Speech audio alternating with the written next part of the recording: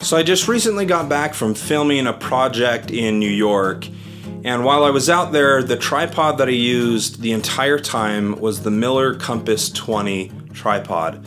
It's absolutely amazing, and this is just a quick little review on that system. So we're here in Times Square, New York City, and one of the things that I experienced so far with Miller tripods has been walking around the entire city with the Miller Compass 20 set up, and the thing is so incredibly stable. Absolutely loved it. It's pretty dang light too, considering the payload. Very good payload. So see some shots of going around New York. All of it shot on the Compass 20 Miller tripod.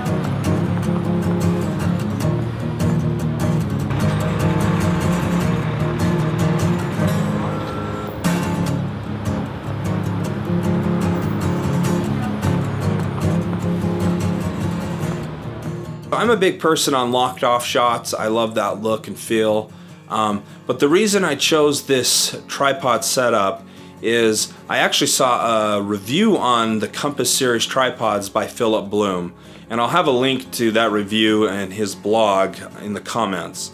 But the reason I love this system is it can get really tall and really low very quickly. So I love that feature. I also got it with the accessory bracket on the side. I use that a ton because I can just grab it and go. And that's where I can mount my monitor in New York. And at the end of this video, I'll actually have the video that I made for a local company here in Utah. But while filming it, I always had my monitor mounted on the tripod, so I could just grab the tripod, throw it over my shoulder, and go.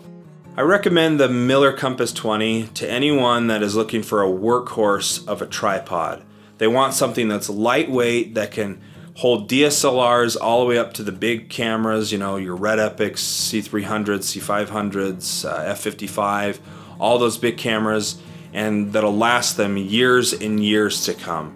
So go check them out, millertripods.com. I highly recommend it.